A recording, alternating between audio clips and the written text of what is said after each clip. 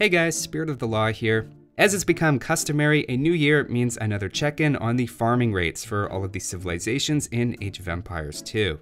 Farming bonuses are important, of course, and it's no wonder the top 3 civilizations by win rate all have great farm bonuses. Well, 2 out of the 3. This year we've had Definitive Edition released, and I just want to confirm that all the odd civilization exceptions are still the same, as well as see where these Slavs stack up these days after their recent farming nerf. I hope you're excited to watch some grass grow, because that's basically what this video is about.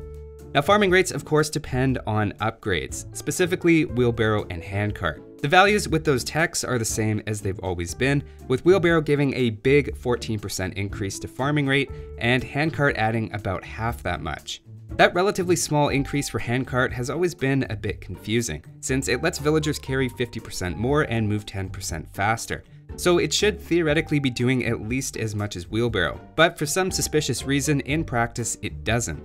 In comparison, Slavs have a civ bonus advertised as a plus 10% farming boost, and in practice it's actually more than that, especially in the early game. It is a little bit lower than it was before the nerf when it was advertised as plus 15%, but before handcart it works out to be less of a drop than that would imply.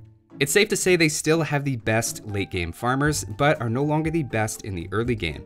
For that, we need to go to the Aztecs, who are another odd one I like to check in on.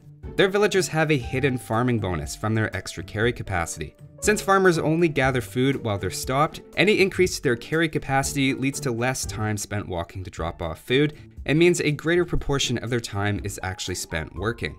Before wheelbarrow, they actually collect faster than Slavs, but that drops off pretty quickly after wheelbarrow. In fact, handcart adds basically nothing to their farming, and they seem to hit the same maximum everyone else has of a little over 24 food per minute.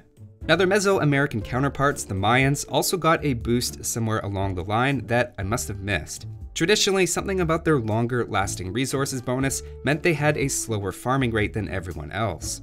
In testing it now though, I found that's no longer the case before wheelbarrow and after handcart. I don't remember seeing this change in a patch note, but it's a nice little improvement to their early game. And finally, I wanted to check the Berbers, who have faster walking villagers.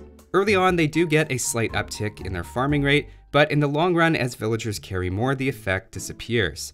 Again, after handcart, they seem to hit around the same cap that everyone else does, making that look like a hard-coded maximum farming rate for everyone except Slavs. If we want to get super technical, Chinese plus 45 food per farms increases their collection rate overall by 0.1 to 0.6%, and Spanish faster building villagers should also get something in that range. The Incas team bonus also gives them a slight increase of around 0.5 to 1.3%.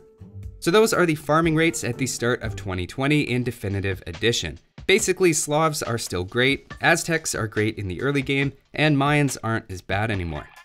That's all for this one though. Happy farming, and I'll see you next time.